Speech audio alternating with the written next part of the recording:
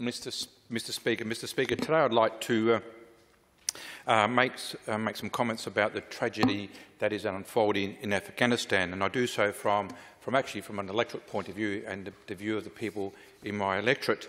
Mr. Speaker, it is no doubt that the tragedy in Afghanistan is a symbol of the failure of Western foreign policy. That's quite simply, we just got it wrong. We have other examples like Syria and Iraq. There are now parallels with Vietnam in terms of the scenes we've seen at Kabul airport. Mr. Speaker, the visual images we see are reminiscent, as I said, of Vietnam, but also paint a very powerful picture of a desperate nation who will now be under the control of the Taliban government. In terms of its impact on the local population, we've heard the stories and the fears of the women and girls in that community and how their democratic rights will be wound back. We've also heard the pleas of minority ethnic groups like the Hazara, who've been persecuted in that country for centuries and continue to do so, and with the Taliban returning will suffer even more. Mr. Speaker, obviously this will lead to a displacement of people and a flow of refugees, and as a world community we need to do our bit.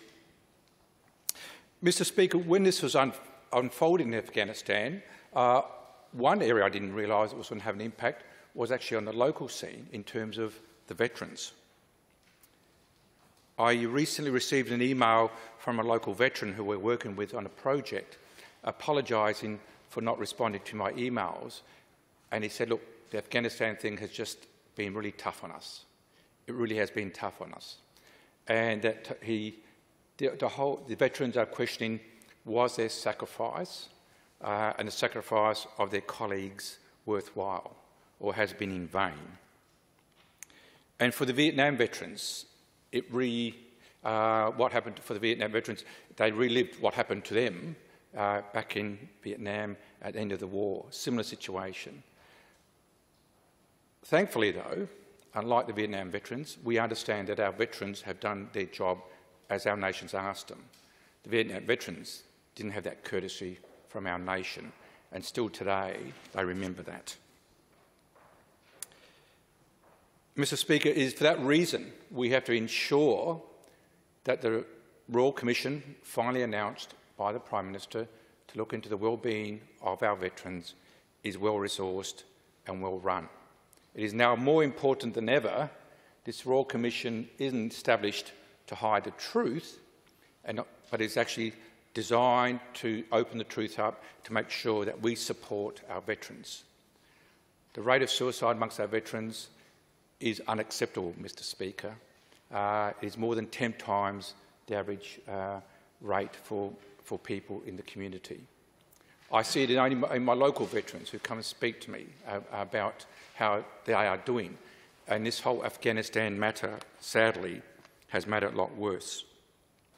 Mr. Speaker, I also received emails from South Australians, other South Australians, who actually have married Afghani men and women, and their partners are now stuck in Afghanistan, and they obviously are very concerned about the well-being of their loved ones.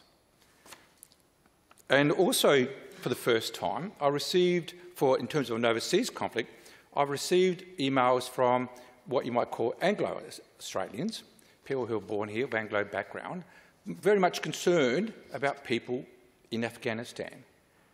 And they've seen the horrors, and it's moved them.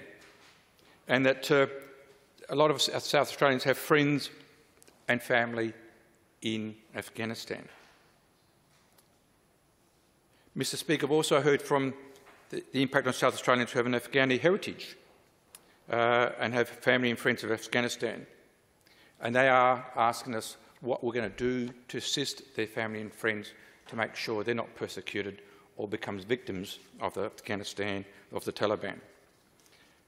Mr. Speaker, we have the moral obligation to support these people who worked alongside us, alongside the so-called Coalition of the Willing, which includes Australia.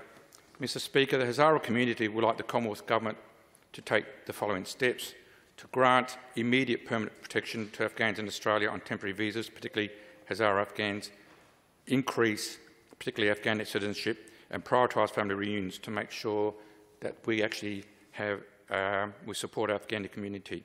Mr. Speaker, this is a time for real leadership, and that's doing what's morally right for humanity.